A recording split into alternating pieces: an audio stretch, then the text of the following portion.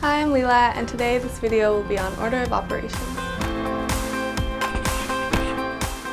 In solving an equation, there's a certain order that you have to follow in order to solve it correctly.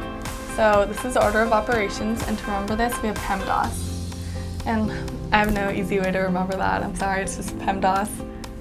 So we start here. I have this example, which is an equation that has a lot of different elements in it, and we're going to go through with the order of operations, starting with the first letter of PEMDAS, P, which stands for parentheses.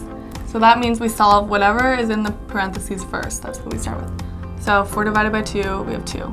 So that's the first step. Next step, we have E, which stands for exponent.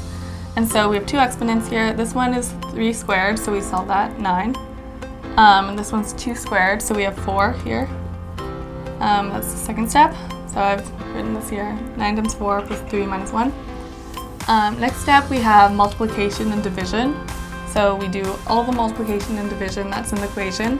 Here we just have 9 times 4, so do that here, we get 36. And the next step is addition and subtraction.